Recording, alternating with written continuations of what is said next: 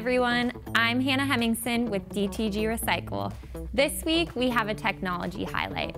The Waterotor converts more than half of the available energy to electricity when submerged in slow-moving waters and is equipped to work in oceans, canals, rivers, and under ice. Check it out.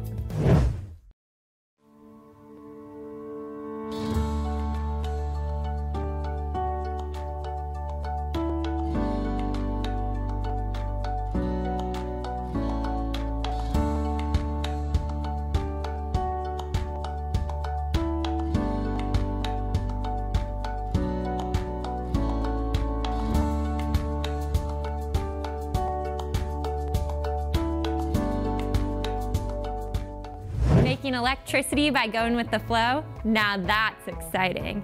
To see the whole video from Waterotor, check out the link in the comments below. Remember, if you're as obsessed with the planet as we are, make sure to follow DTG Recycle on the social media platform of your choice.